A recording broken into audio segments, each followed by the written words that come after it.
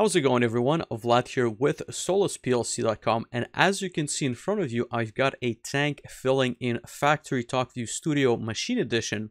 So I'm going to be explaining the logic behind the calculation to display the filling, but ultimately what I want to show you today is how to create this animation using an image to make your designs very nice and stand out in production environments.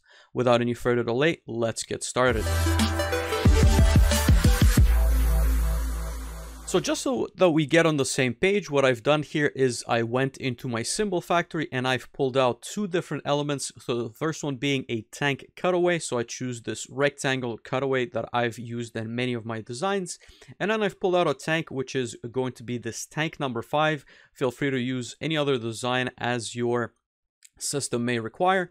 That being said, all I've done here is I've overlaid the two. And then on the RSLogix side, what I've done is I created a timer. Again, in a normal scenario, this would be some kind of a sensor for the level of the tank.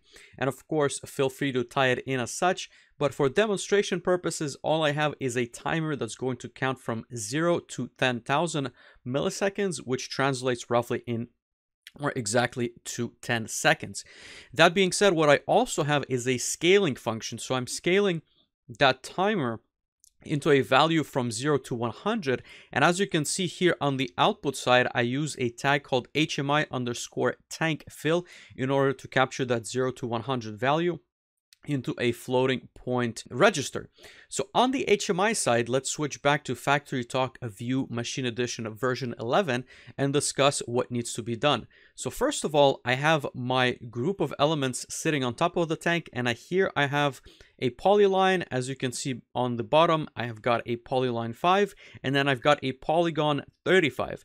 Now, what's important here is the width and the height of this element, because we want to scale an image that's going to be exactly of the same proportions pixel wise. And so I've already done that in Paint, but what I can typically tell you is if you're going to resize this afterwards, the image may not look as you would expect. So I highly recommend getting an image of width 60 and height 324 as shown in this example. Of course, if you've resized the tank to different dimensions, make sure to resize accordingly. That being said, I'm going to change a couple of things on this polygon. I'm going to right click. I'm going to go into properties, and here I want my back to be, let's say, this off-white. So I'm going to press OK, and that's going to be the window into our tank. What I also need is an image object. So I'm going to click on Object, Drawing, and then select Image. I'm just going to freehand draw whatever, because I'll need to specify the image regardless. And from within the image browser, if you've already added the image, you can find it in this menu. But we will add an image from File. I've pasted it on the desktop, and it should be a JPEG. So I'm going to switch to JPEG, and that's the tank fill. It has already been added once, but just to show you the process, that's what the image looks like. It's actually Coca-Cola, just the beverage shown on the tank, just to make it look nice. You'll notice that it is not ideal, and that's because the transparency has been set to yes. So I'm going to right click this image, go into properties, and then image backstyle solid, press on apply, press on OK.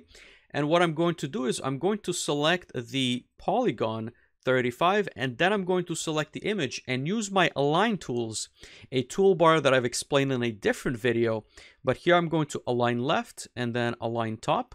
And what that's going to do is position the image on top of the polygon, which is exactly what we want. And so we do need to bring the polygon to the front.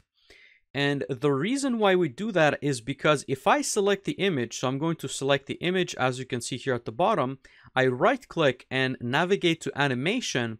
The animation that we want to use, which is fill, is not going to be available.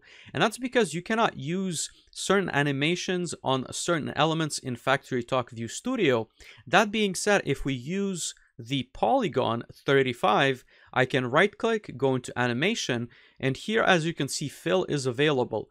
So if you want to conceptualize, what we're really doing is we're hiding the image with the polygon. We're not displaying the image based on a percentage. So I'm going to select this fill. Here I'm going to browse for the tag as I had mentioned on the PLC side. So click on tags, Just to demonstrate the process from the very beginning, I'm going to right-click my program, refresh all folders, and here I should be able to see the PLC that I had shown you just a few moments ago. And just to break this down, so we go into online, we open this up, and then I need to find the program under which the tag has been created. And for me, that's going to be batch control. Of course, it may be different in your case. And here, the same tag, HMI_tank fill. I'm going to press OK. And you'll notice that the expression has been put in. Now, there's going to be a few parameters that we do need to discuss. So the fill percentage-wise, the fill direction, and then use constant. So the constant is going to dictate the range of our tag. In my case, as I had mentioned to you earlier, it's going to be from 0 to 100, and the PLC is going to dictate that number based on the scaling function.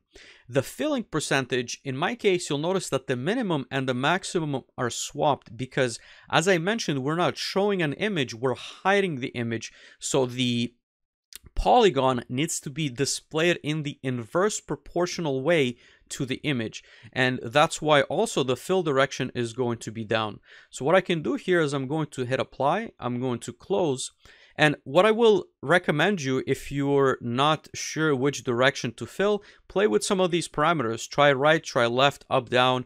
You can always swap this 100 with the 0 and see if it's going in the right direction that you desire. I'm going to close out of this, and what I can do now is press this test display button, and you'll notice that my display is filling, but it's kind of slow. It seems to be updating very infrequently, and it doesn't look that nice. So I'm going to pause this, or I'm going to stop the animation, right-click the display settings, and this is one way that you can update your tags much quicker. Of course, it's going to take up more bandwidth, but since we're only doing this for one single tag animation, it's not a problem. So I'm going to make this 0.05 seconds. Again, tanks don't typically fill at this specific rate. They're going to be much slower from my experience. So we can press apply. It's going to tell us to reopen the display. Press OK. Close out of this display. Save the changes that we've made. Reopen the display. And we can press play once again. And so you'll notice that the animation is running much smoother. There's of course some improvements that you can make. There's a little bit, it looks like there's a few pixels on the right side, so you can make your polygon a little bit larger. You can also make this opening a little bit nicer. But I've always found that operators and those who look at the HMI displays really appreciate the extra touch to make this look nice instead of the generic blue bar graph that you get from the FactoryTalk symbol factory. In any case, that's all I have for you today, and I'll see you next time.